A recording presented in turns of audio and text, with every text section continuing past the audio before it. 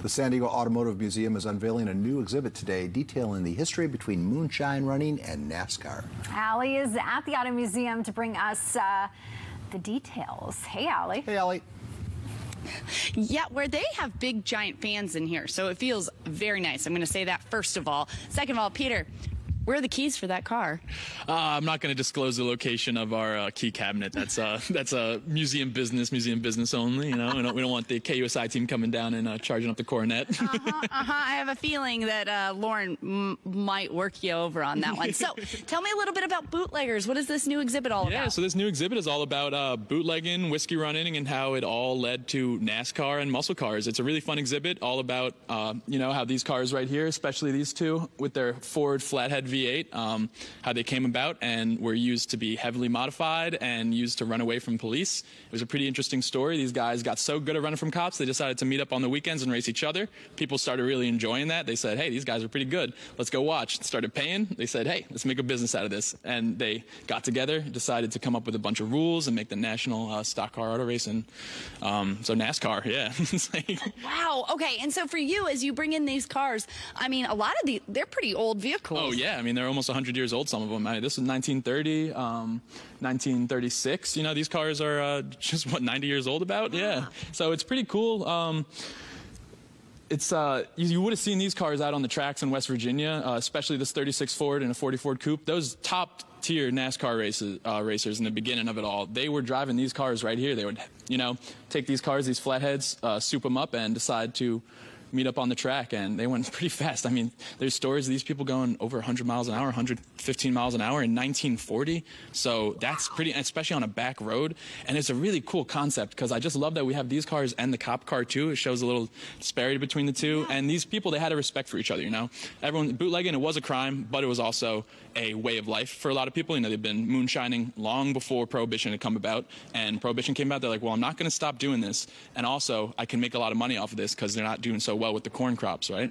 So they decide, I'm gonna, you know, start moonshine and make extra money. And the cops, yes, it was against the law, but at the same time, they understood the liquor laws. They understood, you know, the way people drink, the way the country is, and they kind of had fun with it, you know? They would do their own thing. The cops would come up with little tactics to catch the moonshiners. Moonshiners would come up with little fun tactics like oil slicks or tacks on the road, headlights in the back, so they would blind the cops, old, you know, like searchlights and stuff like that. Really, you know, messing with each other. And they would even come up with truces and be like, you know, that is a little too much. That's working too well. You stop doing that, we'll stop doing this. So they had this mutual respect for each other, and it was just a very interesting time in history. And it's just, as you can see here in this exhibit, you know, NASCAR came about from all of it, so it's just a fun time. Obviously, a ton of history. You can come, you can learn it here. What time do you guys open? When can people come? We open at 10 a.m. and we close at 4:30 or at 5 p.m. So, you know, come on down. This exhibit will be here for the next 6 months. So enjoy. Good opportunity to learn some history while you come down here. Find Peter. He'll tell you all about it. He knows the ins and outs of all of this. Really neat collection of cars here as part of Bootleggers. Guys, back over to you. All right, Allie. I still think we could fire it up just a little bit. Probably against the insurance. I know, it just looks loud. You can't fire it up just a little bit. Well, I mean, it's either on or it's off. Just it's purr not, a little bit. I'm just... I like the paint job on that. Yeah. That'd be... It's like a Green Hornet car. You have to tell Peter he's got a great name talking about the bootleggers. Is he part of the Gambino family? They like your name. They feel like it's fitting for this exhibit. Yeah, I know, my family might have made a little bit of money off of Prohibition, but, you know, not going to get myself into anything. Yeah. He's like, I don't want to talk about it. I want to know what his 23andMe looks like. I will say this, though. You might notice it's all Fords, right? So if anybody out there has themselves a Studebaker, you know, it used to be known as a Whiskey 6, it was used for moonshining, or if they have an Oldsmobile Rocket 88. Those are two cars that weren't Fords that were used for moonshining. So we would appreciate those coming down here as well. They're hard to find. So there you go. Look at him. He's putting out the alcohol. Yeah. There's someone out there in so maybe TV we land. could get that part of the exhibit. He'll make you an offer you can't refuse. I'm curious, Allie, how that works for the car owners. Do the car owners have to... I mean, is it all volunteer that they lend their car? Is there... How does that work? Yes.